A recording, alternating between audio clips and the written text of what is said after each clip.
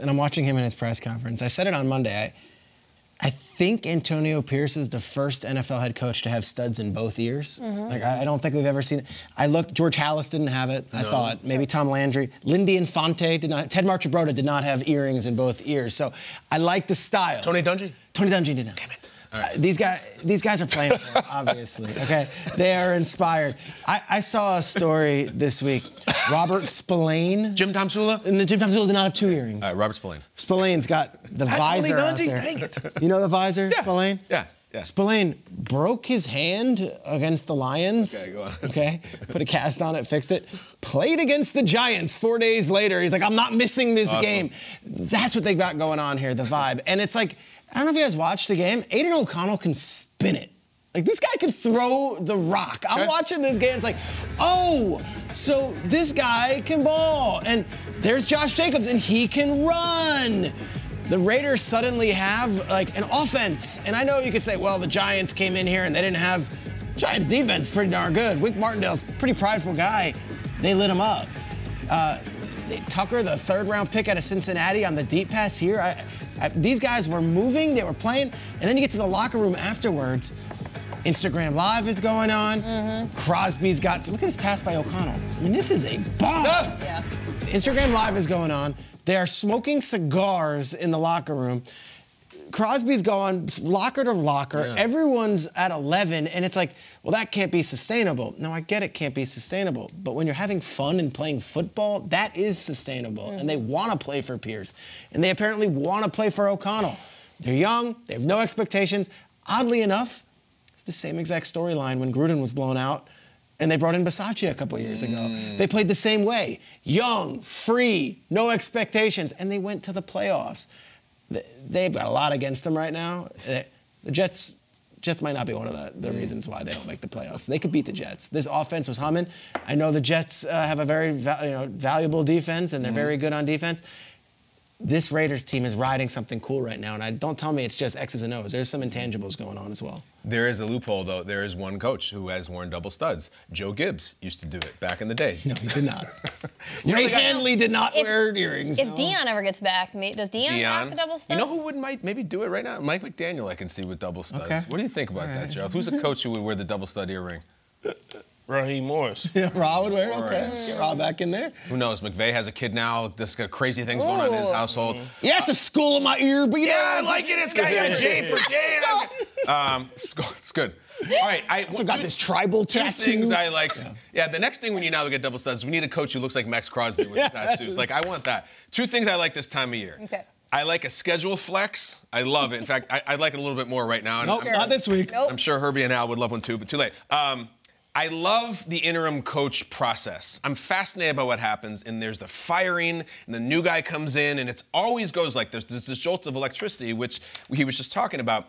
It's so similar to you get out of a terrible marriage, and there's a divorce, and the Raiders got a damn divorce from Josh McDaniels, and it was nasty, and it was contentious. And that interim coach is always like your rebound relationship, your rebound fling, whatever you want to call it. It's fun. There's energy. It's like, wow, you do that? Like, oh, great. I haven't had that in a while.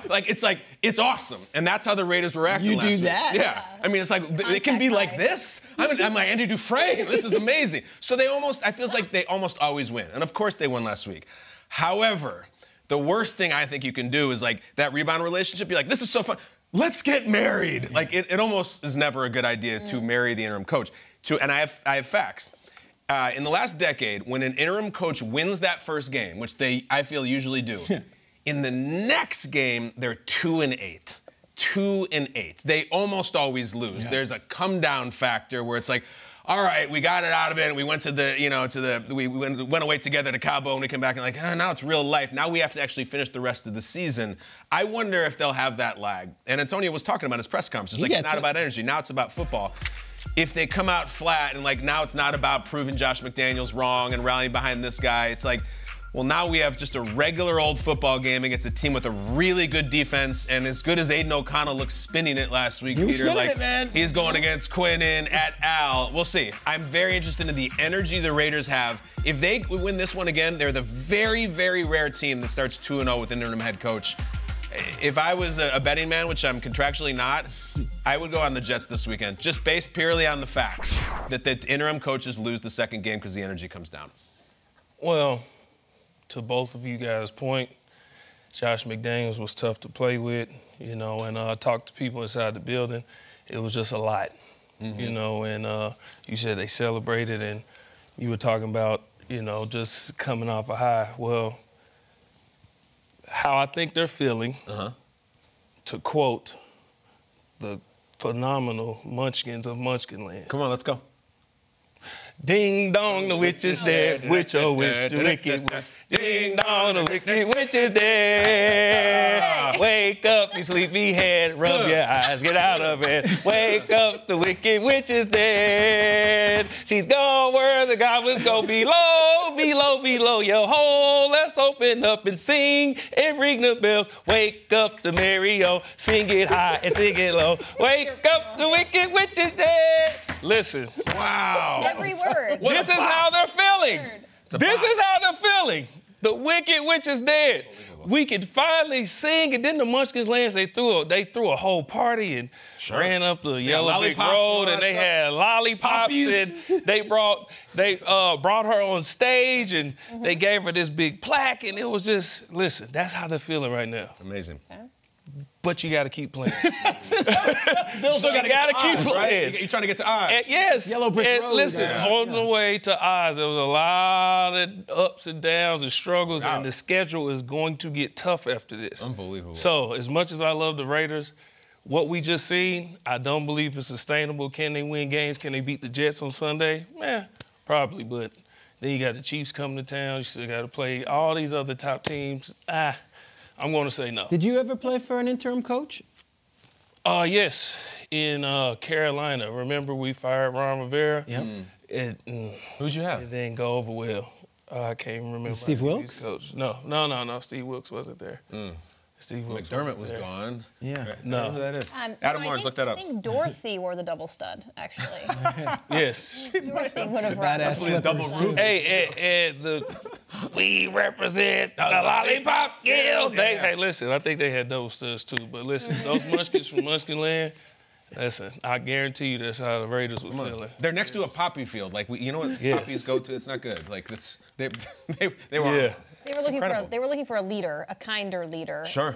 And so Antonio Pierce, I feel like last week was like contact high from getting out from underneath whatever was happening with Josh McDaniels. Whether or not he was doing it the right way, the wrong way, he believed his way was the way to do it. Sure. And that just did not transpire in Denver. It did not transpire well in Las Vegas. And that's cool. But man, the body language and the emotions that this man exuded was not sustainable in the bad way. I mean, clearly these guys did not feel free. They did not laugh. They were not giddy. The Antonio Pierce experience is interesting because the word behavior is also very judgmental at times, but what we saw from the Raiders after the win with Antonio Pierce, if you lose a game and you got guys on Instagram Live and smoking cigars or whatever, then that becomes like calling into question. Like, Coach, what are you allowing to happen? I'm thinking of like the Red Sox and the chicken and beer situation from years ago. It's like things are great when you're winning, but like you either have to keep winning, which is going to be hard in your division, which is darn near impossible against the Chiefs, or you have to tamp this down. I don't think anything that's happening, what we saw last week, is sustainable for the Raiders. Well, they won't do it if they lose, right? I guess that was the whole issue with the Red Sox back in the early 2000s. Was like, I remember that story. If it was being allowed to happen after a win and it was still just like lackadaisical and like this is just how we hang and this is how the locker room is run, I think guys will take it, and especially if it's the exact opposite of Josh McDaniels and how he ran the show. No doubt. That was really impressive. I just want to like say that again. I I was ready you to did first one line, verse. you did the whole damn thing. Yeah. I love the Wizard of Oz. Who doesn't? Yeah. Right? There's loving it, and then there's knowing that song. I mean, that's great. Yeah, right. Great. I thought you'd taper out after the first couple of lines. Sure. This is amazing. Oh, no. It was the best part of the song is like right in the middle. Peter, Peter, I appreciate your dedication to professionalism and not dancing. I did not dance. You kept your. I'm not dancing on Josh McDaniels' grave. Right. I'm a friend. I was just dancing to the song. Plus, Peter thought like that. Well, it wasn't Josh McDaniels. It was the Wicked Witch. We were dancing about the Wicked Witch, not Josh McDaniels. Perry Fuel was your interim coach. There you go. Do you remember that at all? Adam Lawrence had it. Right. It's Good. Yeah. Defensive coach. I can see you made an impression. Yes, We did. it went great.